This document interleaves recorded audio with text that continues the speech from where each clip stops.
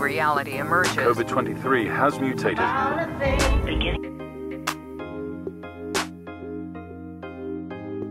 Good morning. It's called Immunaband, a first-of-its-kind wearable piece of vaccine identification. It's called Immunaband. It's called Immunaband. It's called Immunaband.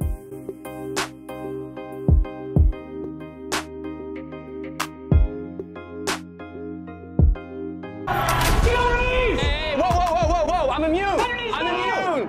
Whoa, I'm immune! I'm immune!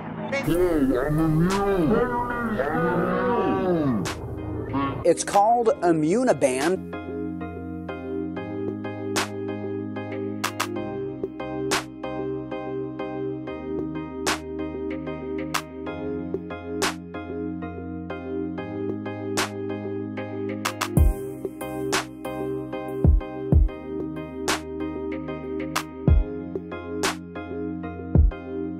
If you're fully vaccinated and you want the world to know, you can always keep your vaccination card handy. Places like Office Depot and Staples will even laminate it for you for free. But there's another option, a wearable type of ID. Denver 7's Eric Lufer explains. Good morning. It's called Immunaband, a first-of-its-kind wearable piece of vaccine identification.